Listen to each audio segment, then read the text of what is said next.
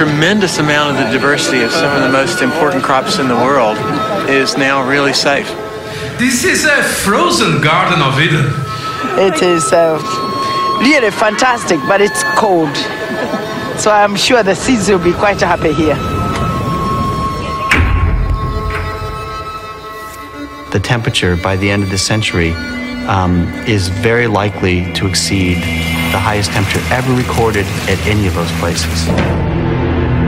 So when you're talking about a 2-degree change in the next 30 or 40 years, you're talking about something that's actually out of bounds from anything they've experienced up to date in history.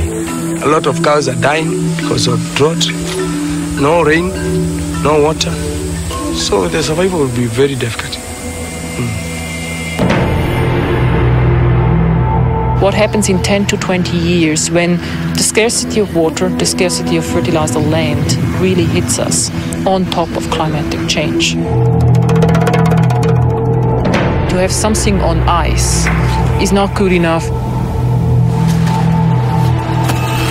Hey guys, it's time to act. Nature doesn't care who created the problem. Now looking for a miracle.